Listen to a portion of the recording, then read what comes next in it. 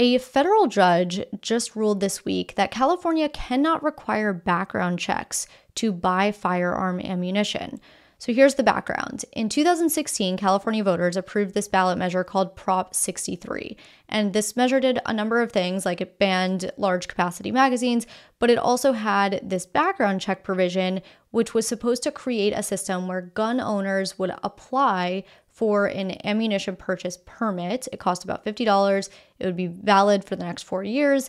And for that, you did this background check, right? But then California lawmakers amended that measure to require this automated background check each time someone bought ammunition. So instead of just a one-time check when you apply for that ammunition permit, it was now a background check for each time you bought ammunition. So the judge's ruling found this sort of measure to be unconstitutional and that these types of background checks have, quote, no historical pedigree. The ruling says, quote, a sweeping background check requirement imposed every time a citizen needs to buy ammunition is an outlier that our ancestors would have never accepted for a citizen, end quote. The judge also noted that the state's automated background check system, which he said rejected roughly 11% of applicants in the first half of 2023, is not great. He said that that rate was too high. So remember, the Supreme Court's 2022 ruling in Bruen set this new precedent that firearm restrictions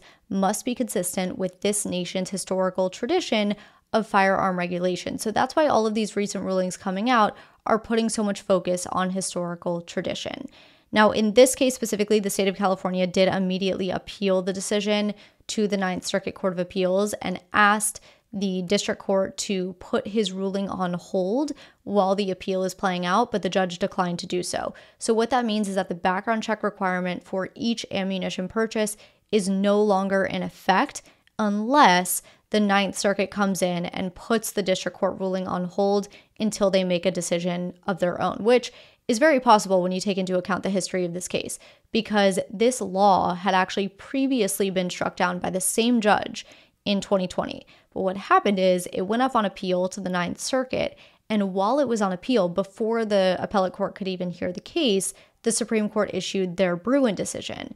So the Ninth Circuit actually sent it back down to the district court for the district court to issue a new ruling consistent with the Bruen decision. And that's what was just released this week. So now the case will go back to the Ninth Circuit on appeal. And because the Ninth Circuit previously reinstated the law while it was up on appeal, I don't see why they wouldn't do that same thing again.